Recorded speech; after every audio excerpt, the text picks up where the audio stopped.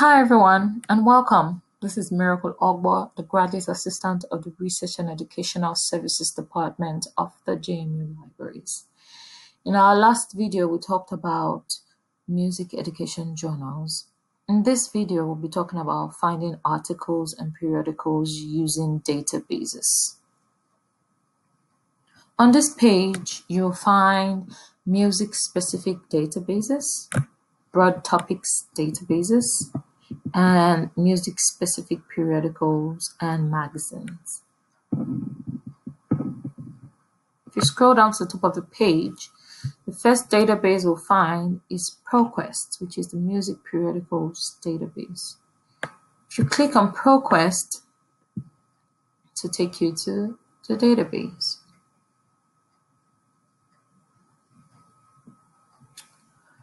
On this database, if you're logging in for the first time, you might have to log in with your JMU EID.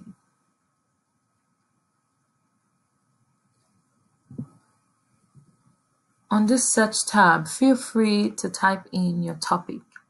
Let's take, for example, our topic or the topic we'll be researching on is music education in Africa. Search. ProQuest will generate articles that will help you with your topic.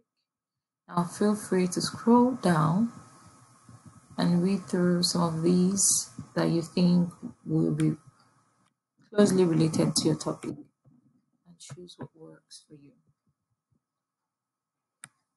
Next database is the RILM Abstract of Music Literature. Click on it and it takes you to the page. The same way you typed in your topic on ProQuest, you type in your topic or you type in keywords to your topic using the words and, or not. The next is the Broad Topics database. On the Broad Topics database, you will not only find music-related topics, you will also find topics that have more broader sense. For example, if you're writing a topic on music education and chemistry, or music education and biology, or you're probably writing about singers as athletes, something related to music but branches out to another field of study, you will want to use these databases that are outlined under the Broad Topics database. For example, JSTOR, the Education Research Complete, Oxford Scholarship Online. You can also use Google Scholar to find articles, some of which might not be found under the JMU database, so be careful. Let's click on Google Scholar. Let's take, for example, the topic is music education in Africa. Let's stick to the topic we've been using before.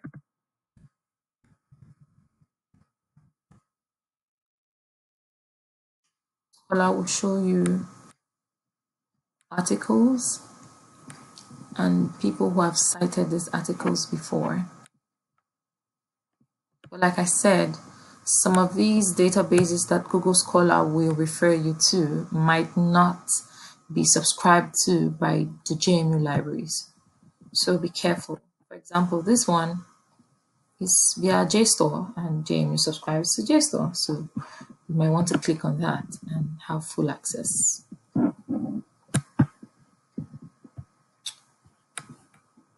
Next is the music-specific periodicals and magazines. Under these, we have Teacher Reference Center, Music Periodicals Database, Performing Arts Periodicals, and Irish Web.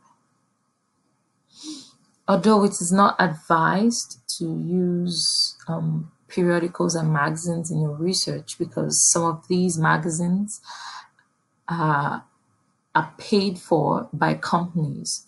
So they might have a more biased opinion on your topic. But it is not totally condemned to use these periodicals and magazines. Just make sure that it's a peer-reviewed source, or it is a properly scrutinized source, and you're not just getting information based on a biased opinion.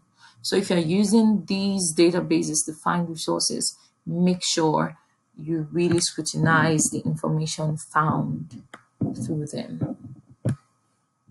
But feel free to explore the databases on these page and see what works with your topic.